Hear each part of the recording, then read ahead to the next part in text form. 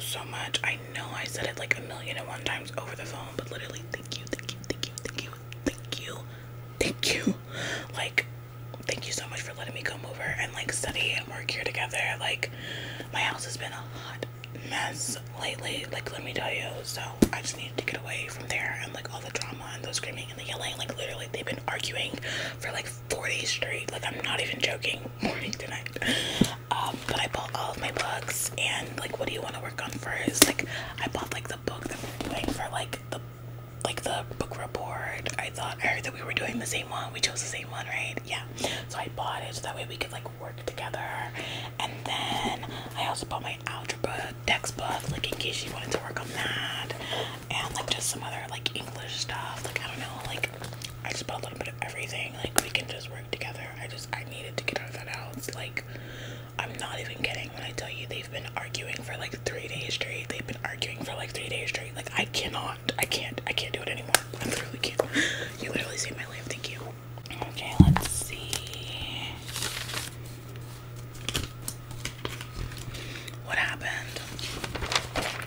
Don't even get me started on why they're fighting. It's literally like some insane, like, family, like, dramatic ass telenovela. Like, I can't even explain it. It's so unreal that it seems literally fake. I'm not even joking. Do you want to do the English like literature thing first? It's only like a couple questions, and then we can like move on to like start reading the book for the book. Okay. Let me see. Okay, first of all, it all started. Yeah, it all started. Can I see? Can you turn it? Yeah. It all started because my mom found, this is like gonna get like kind of crazy, by the way, but like my mom found a hair tie in like my dad's car. Like, she borrowed his car because the other day her car was in the shop, so she borrowed his car, and my mom found a hair tie in his car. Mind you, my mom has a pixie cut. She's a pixie cut. What does she need a hair tie for? You know? So instantly, my mom has had a pixie cut for like the last, like, since I was like 10. Like, what does she need a hair tie for? You know? So she like asked my dad about it, and he like made up some insane story about a coworker. I swear it's always a coworker. Like, it's literally never anybody else in their life but a coworker. So my mom was like, okay, which coworker? Because mind you, my dad has worked at the same like construction site for like 6 years. Like, my mom always goes to like the holiday parties and stuff. So my mom was like, okay, what coworker? Like, I should know this coworker. Like, which one? And he like couldn't think of anything. So then that made my mom do like a little bit of investigating. Okay, I made her do a little bit of investigating. Turns out my dad doesn't even work at the construction site anymore. This entire time that he's been telling her that he's been going, and they've been talking about work, like they talk about things. They're married. Like, they're literally married. So my mom would be like, oh, like, how was work? Like, what happened at work? Like, and he'd be like, oh yeah, we're on this new site. Like, we're building this, we're building this building, we're building that building, and like, we have the architect, and like all of this intricate stuff about a job that he's not even at anymore. Like, she was like, okay, well, if you gave this coworker a ride, then I'm gonna like see about the coworker. Like, I'm gonna like talk to the coworker and see what's tea. Turns out there is no coworker because he doesn't work there anymore. He has a job working at some like tech company now. Which, like, what is my dad even doing at a tech company? Because he literally knows nothing about tech. He literally knows absolutely nothing about tech. So like, what are you doing at a tech company? Like, I'm so confused. But he hasn't worked there for like 1.5 years, apparently, they said when my mom called. So my mom was like, she didn't say anything. Like, she told me, but she didn't say anything to him because she like wanted to catch him like lying more. And she asked him like, oh, how was work? And he was like, oh yeah, it was good. Like, the construction site, it was like a little bit dangerous today, but like all these lies. And so it made her like keep looking into stuff. And so she was like, I don't even care about the cheating anymore. Like, the cheating is one thing, but like, obviously, well, she still cares about the cheating. Like, she's trying to act like she don't care about the cheating, but she does still care about the cheating. But it's like, okay, the cheating is one thing, but who the hell did I marry, basically? And so she started like checking like the bank accounts and like all of that stuff. And turns out like their savings account, like their like savings for like the future and stuff, my college fund is fine, but like their savings account for like the future, empty, clear out, the man took every penny. Okay, on top of that, and she really was mainly looking at like the savings and stuff to like see like his spending, to see if he was like spending money like on dates or like whatever for like his, you know, little side piece, because she thinks he's cheating. So she was like, let me see if he's like spending money like to go on dates and stuff. She found that there was actually no money to be found. There was literally nothing. The man took everything.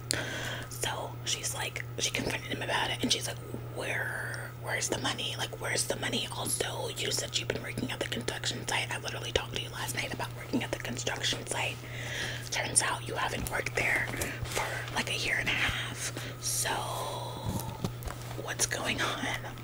When I tell you the answer that I got, I thought like maybe he was trying to leave her or something, and that's why he took all the money. Like, I was thinking like something like a little bit tamed. It's still crazy, like still crazy, but a little bit tamed. This man told my mom he had to take all the money. It was like $50,000 worth of like savings. He told my mom that he had to take all of the money, literally every single drop, for loan sharks. And not even loan sharks after him, loan sharks after my uncle. Literally loan sharks, like in the movies. I was like, I didn't even think that was like a real thing. I was like, are you sure that he's not lying? And she was like, no, they're actually real. Loan sharks, like in the movies, after my uncle. And that's why you have to take out every drop of $50,000 out of the bank account and give it to my uncle for loan sharks. And my mom was like, okay, well, what do you need loan sharks for? Like, why like gambling? Like, what is it? What's the reason? Bitcoin's the reason.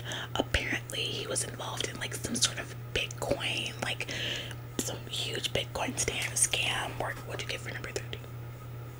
Some like huge Bitcoin scam where he like started this like investment company where you like invest the money in your Bitcoin and then you like give it to him, and he like, I don't know, something like puts it in the system or something. I don't know, it was something, some fraudulent act that my uncle literally was like in and out of jail for like 4 years because he tried to rob a bank, and they thought that he was like a little bit like incompetent or something, and they like thought it was like honestly kind of laughable. Like, imagine being so dumb that you're trying to rob a bank and they literally laugh in your face and are like, yeah, let this guy out because he's not a problem. Can you imagine? So he was in and out of jail for like so many years. He's always like trying to do some like get rich quick scheme. Like, he's just kind of, honestly, he's kind of shady. He's sweet, like, don't get me wrong, but you know, he's kind of shady. So, you know, he like started this company with these guys. Turns out the guys that he was like working with, he met them like in prison, took all of the money that like other people had invested into his Bitcoin company, and then like ran away with it.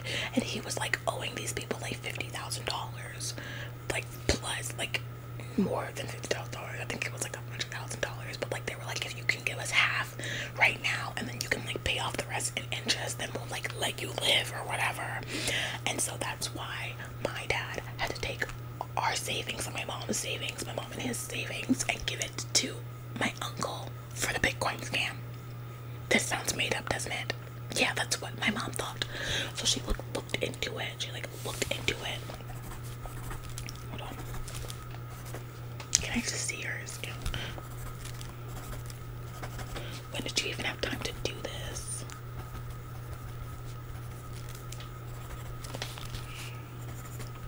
But anyway, yeah, she like looked into it because she was like, okay, this is honestly giving like plot line of a book. Like, this is so made up. It gets worse. It literally gets worse. The girl that he was cheating with, because turns out he was cheating, but she was like, it's really not like I have bigger fish to fry right now. Like, at this point, the girl that he was cheating with was actually someone sent by the loan sharks. Yeah, she was like a spy or whatever for the loan sharks to like, you know, get like in him and like get him to like spend money on her and like give her money, like sugar daddy vibes. I'm like, first of all, ill. Like, when did my dad become like hot enough? Ooh.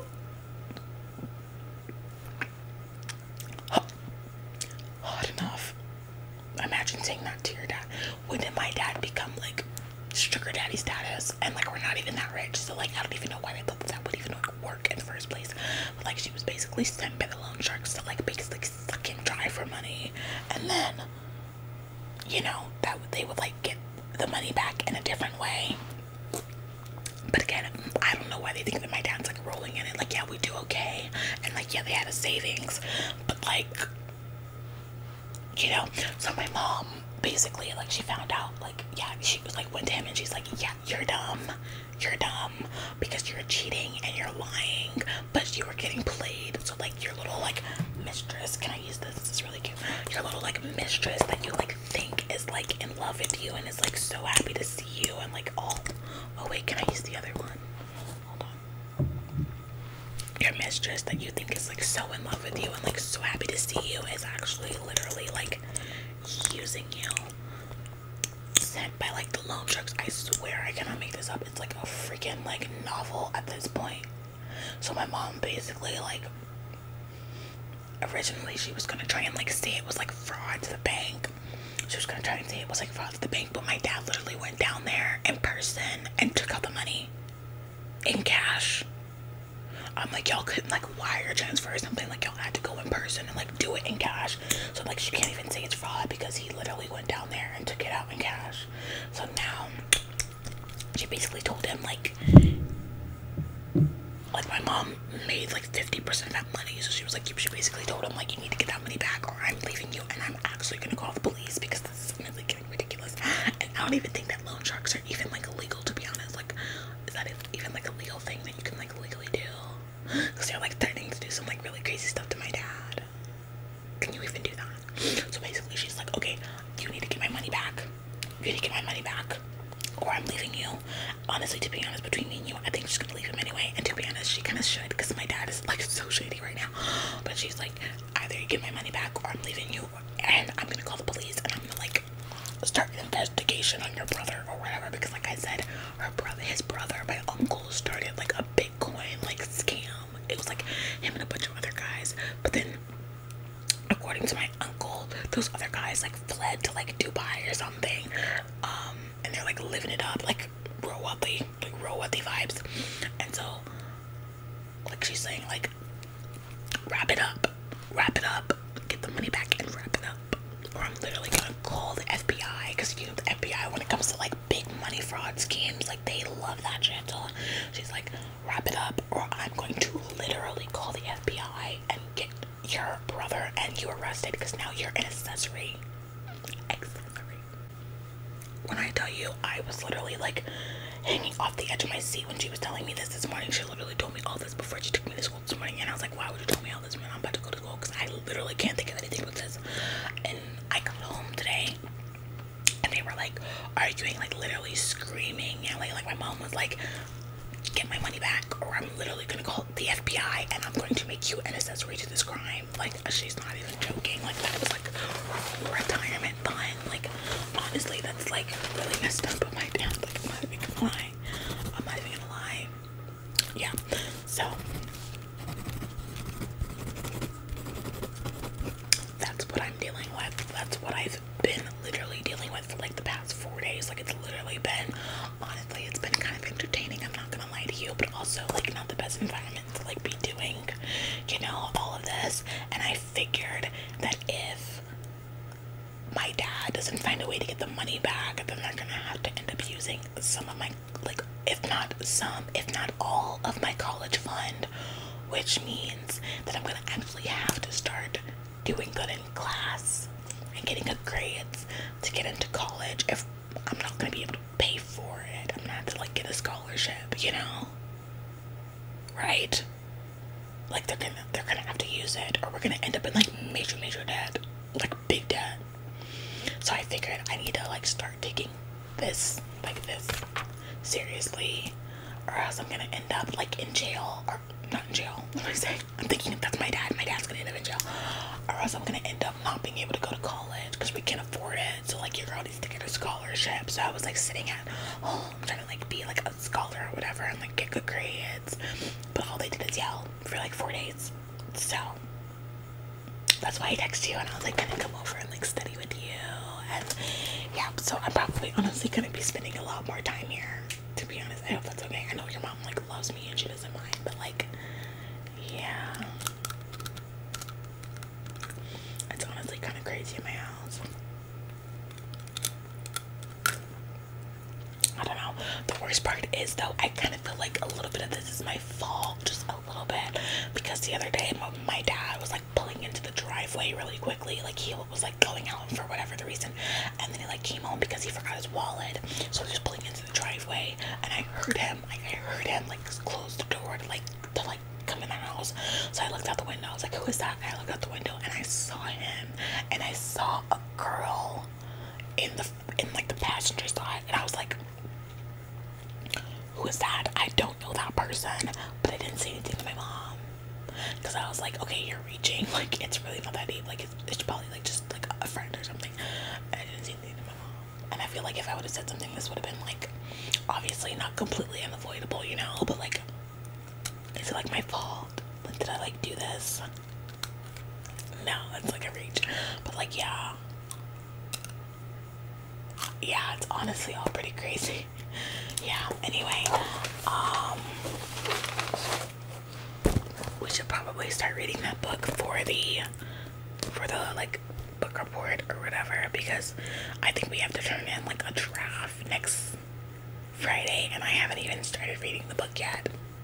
And then we have to turn in like a draft of the report, obviously not the final version, that's due in like a month, but the draft is due next week, or the first draft is due next week, so we have to, yeah.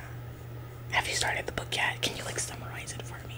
Like at least like the first couple of chapters maybe, or like the book, or maybe you can read it and then you can like explain it to me. Like you can read a chapter and then you can tell me what it's about, like a podcast, but like in real life. I'm so sorry, I'm like catching up on so much stuff. Like I said, I'm like trying to get serious about this school stuff because, you know, there's no money for me to go to college anymore. I'm assuming they're gonna use that for like the debt or whatever, so yeah, maybe you can like tell it to me. It could be like a podcast, like a live version. That's really cool. And then I can like podcast to you about the drama. It could be like an exchange.